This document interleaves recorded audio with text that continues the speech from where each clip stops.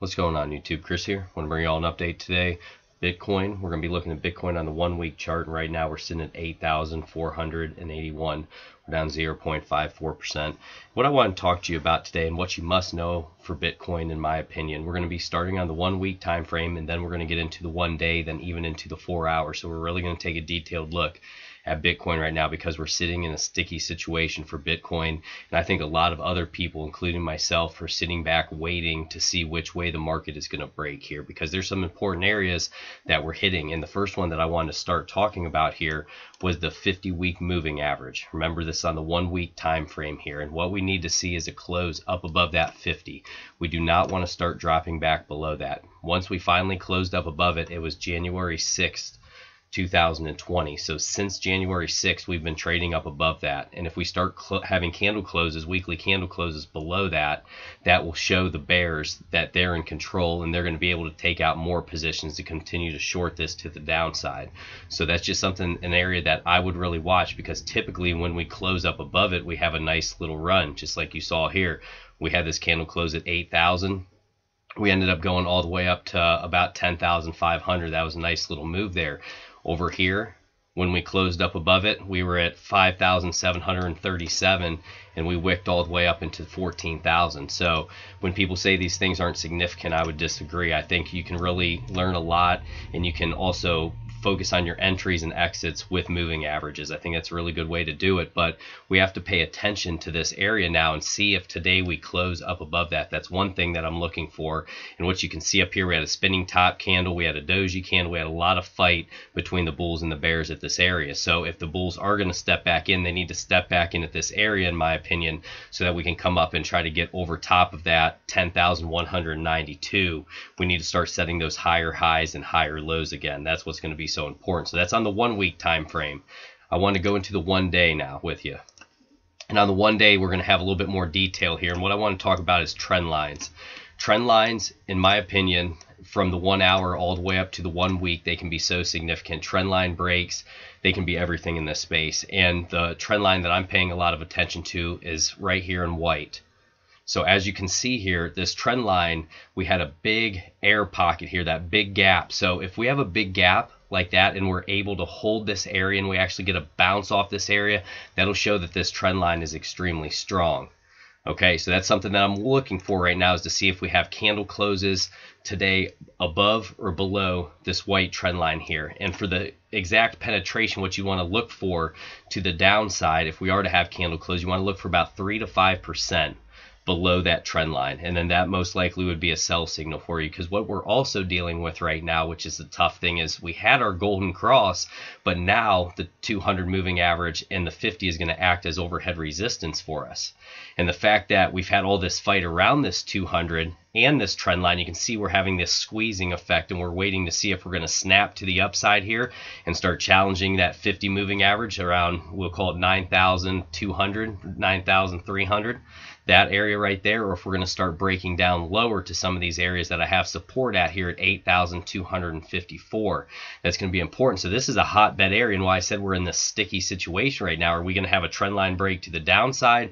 Or are we going to start closing up above this 200-day moving average again? You know, those are the things I'm looking at. Are we going to find support if we do drop down at 8,254? We typically know that if you have a trend line break, you can fall pretty hard, pretty fast. So that's something that you really want to look at. And also the volume has been changing, and I wanted to point this out to you. So when you're in an uptrend here, you can see the larger stick of volume. Whenever you pump, volume increases, and then as you cool down, the volume's typically lower. Over here, we pumped again, and then the volume's lower as the market breathes. Same deal. We pumped again here, large stick of volume. The market breathed, the volume dried up. Now what you're seeing is the opposite. So we're having that sell-off on heavier volume, and our reactions, we're having less volume. Just like this one here. We drop down heavy on big volume. Here's our reaction bounce that we had on lighter volume. So this is showing a downtrend now, and then we just had this big wave sell off here on heavier volume, and then we had what tried to be a doji candle to protect this 200-day moving average. It didn't pan out the most, but that was a very weak little reaction there. We didn't even see much of a bounce here. So that's where I'm looking at. I'm saying, okay, we are getting into those oversold territories. We fell very hard, very fast and aggressively. We're sitting on this trend line. Are the bulls going to step in right now or not? That's what I'm watching to see. And in my opinion, they should step in this area. We've had a pretty decent retracement overall. Not saying they're gonna, guys, by any type of stretch of the imagination. This market has a mind of its own, just like this area over here. Look, we had this massive fall. We moved sideways for, you know, a month, 3 weeks, somewhere in that range. Then we had a massive dump down, and look what happened. Look what the whales did. So and then right after that, look at this huge dump. So the manipulation is very real in this space. But in terms of using the technicals, we're in that sticky spot. Are we going to have a trend line break? Are we going to get back up above the moving averages? The moving averages are now acting as overhead resistance, but we had a golden cross. I mean, these are strange things that are taking place, and they're all happening together. And then also, well, you know, if we break down, is it going to be a massive breakdown? Or since we've already fallen so far, will we break down and then back test this trend line? So these are all the scenarios that I'm looking. And what I wrote down today with you guys is watch the trend line, talk about the golden cross. On the 4 hour, we're going to get into it. We had a death cross of the 50 and the 200, the head and shoulders top. So basically, you know, this almost looks like that left shoulder, and then we had a head, then a sloppy right shoulder over here that kind of faded off for a double right shoulder. You can see it a little bit more on the 4 hour time frame, but you know, this was almost that topping area here. So that's where we need to find if we're going to get that nice strong support where we can start challenging these areas again here, because this is a big sell-off. If you take a look at this percentage wise, so from the 10,500 we made it up to down to where we're at now, that's a 20% sell-off. That's a huge move. So, you know, we're due for some type of reaction, but, you know, everything in Bitcoin's an overreaction, and that's something we have to pay attention to. I want to talk with you about the volume, and then also here on the one-day chart, let's take a look at the stochastic RSI. And if you guys get some from these videos, if you like me covering this, being honest with you, just giving you my opinion, like, subscribe, hit that notification bell. Happy Sunday to you, and let me know down below what you're doing. So as we're looking at the stock here, as we know, typically it can stay pegged out for over a month down in oversold territory. That's just something we have to deal with here. And that's basically where we've been now. We've been in that oversold territory since the 17th of February, and we're at March 1st now. So, you know, we spent some time down here. We're due for some type of bounce. It does not always just stay down here. Can it stay down there for a month or more?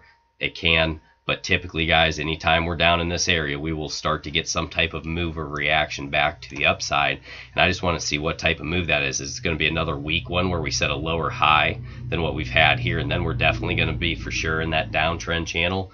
Or is this just a really deep retracement before we make that next large pump to the upside? That's what I'm trying to deal with right now, and why I'm watching this so closely, because we do have these things like this oversold stock. And then if we look at the RSI for it, we're at 34 right now, so we're not into that oversold territory, and we know we can get extremely low. Back in here, we've been at 19, we've been at 8 before, so the RSI could definitely go lower. You could even draw a little trend line on that one. Right there, you could draw a trend line and just see when you get that trend line break. That's something that I like to do, is RSI trend line breaks as well. And then we'll get into our 4 hour time frame. Excuse me here. We'll go to the 4.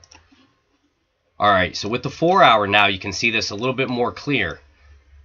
It's almost like a rounded top. You can kind of see how the supply and demand has changed there. And then also look at these big sells. This big sell pressure, those are your waves right there. And then here's our reaction, and look, not a lot of volume. So that's what's making me a little bit nervous here, because we're having the characteristics now of almost moving in from that short term to intermediate term downtrend. And that could start anywhere past about 3 weeks or so. So we're still, it's very short and aggressive, but we're still in a short term downtrend, and it's trying to move into an intermediate term, and we don't want that to happen. We want it to get moving to the upside. But as you can see here, we had our death cross right here, and that pushed us hard to the downside. And guys, I'm telling you, this stuff with technical analysis works. Look back here. When we had our golden cross, it was at $7,200. It ran us all the way up through, and now we're having that death cross. So this is definitely something to pay attention to on the 4 hour time frame, as well as this trend line right here, and then this support of 8,254. You know, guys, this is just where I've always talked about it, and I've emphasized it. I've started in this market. I was a hodler. Okay, I got in as an investment, and as I started, just seeing, because I got in early 2017, 2018, that bear market hit, and I'm thinking to myself, what in the world's going on? Because I'd never been in the markets before. I'm a younger guy. I'd done stuff, like Craigslist. I'd always buy and sell things, just flipping things like that. But then I saw this opportunity with cryptocurrency. And once I started to be able to read candlesticks and study and look at trend lines and how reliable these sources are, and you can put the odds in your favor, then I said, why in the world would I sit through a downtrend of 3 years or 2 years or whatever it could be? I mean, you look at it, guys, people who've hodled, they've been hodling for years, and that's tying up your capital when you could be making trades and you can be positive. And to be honest with you guys, just like I did with my Bitcoin taxes video, to me, it was worth paying the capital gains and doing the trading as opposed to sitting in losing positions and just saying, okay, I hope that it's going to do something today, when the trend was clearly down. So I'm glad I got into trading, and that's why I'm trying to help you all the best that I can. You got to watch these things. You need to watch moving averages. You need to watch Fibonacci levels, trend lines, volume, what's taking place with that volume, the sentiment of the market, all that type of stuff, and factor it in. And guys, you're going to be right and you're going to be wrong, but the thing is, you don't have to have a 100% trading rate to be successful. So when I was going back through and I did my trading rate, I was sitting between, depending on which exchanges I was on, I was sitting between a 68 and a 72% win rate. And that's what I'm trying to do, is get the best win rate percentage that I can. And then when I'm wrong or the market goes against me, I want to cut my losses as soon as possible. And that's why, like I said, guys, I'm still a baby in all this as well. I'm trying to learn trading and understand this stuff. But that's why I started this channel, is to take people along with me for this journey of learning all this. So if you've got some from this and you've learned from this and I've helped you, let me know down low, because what I want to help people do sometimes is, maybe save them some money, a time when you're going to FOMO in at the top and say, the market's getting a little shaky here or there, like that type of stuff's where I want to help you. I'm never going to tell you when to put your money in or out of the market, because everybody trades on different time frames. Some people are long-term investors, some people are scalpers. Where I like to sit in for cryptocurrency is short-term trading, where I'm holding a position a few days, to swing trading. That's where I think the best sweet spots to be for cryptocurrency, because the moves are so volatile. Look at these moves, guys. They're massive. And then you have those big retracements. So that's what I wanted to bring out. Just come on here today and just tell you, just be calm, just watch these things and really see what happens. But we're in a sticky spot right now. We're just going to have to see if the bulls step up in this area. If they don't, then the bears are going to be in full control, and they're just going to be riding us down, and they'll most likely be shorting off this 50 or this 200 if we do get some type of nice reaction. So just be careful, guys. God bless you all. Take care.